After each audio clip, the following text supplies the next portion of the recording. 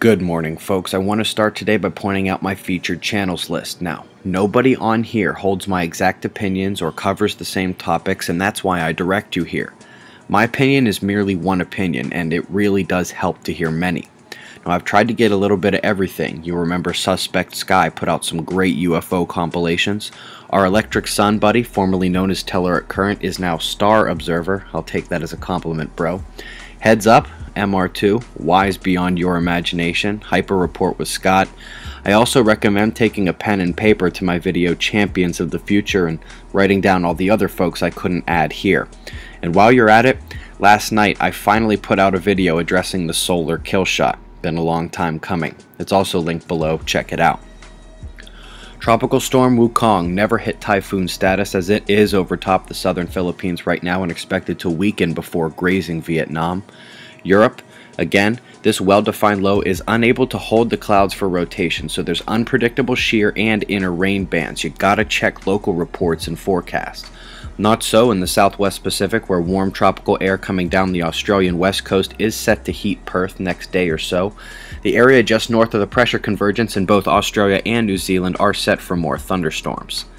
Been a minute since a land-based low drove such evidently helical motion. This is Winter Storm Euclid, and while snow is its past and future, the last 24 hours have seen horrendous weather flying across the southeast. Multiple tornadoes dropped.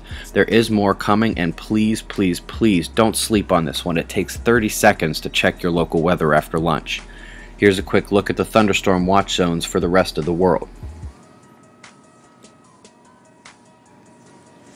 The solar wind speed, in yellow, is dropping near sub 300 kilometers per second levels. That is considered low for the solar wind. Yesterday, NOAA had no magnetic danger labeled for the sunspots, and our primary sunspot here, you'll remember I thought we were headed the other way.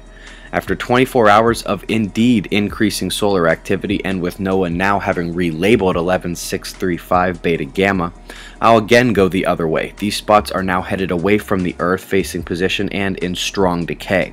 Sadly, this may have actually gone delta at some point yesterday, but the structure just isn't holding. I will of course keep an eye out for change there, along with the development on the northeastern limb. Got a ways to go there. Looking at the planets, tilting to view near the ecliptic planes and zooming in, we see the Earth about to pass between the dwarf planet and Mercury. Venus coming up as well. We also have a full moon tomorrow, and given that the southern dark coronal hole is facing Earth and the northern hole should strike us with solar wind stream tonight or tomorrow, I guess we'll have a small quake watch to end the year. Don't miss the links beneath the video. Eyes open, it's 5:55 a.m. Eastern Time, and that's the news. Be safe, everyone.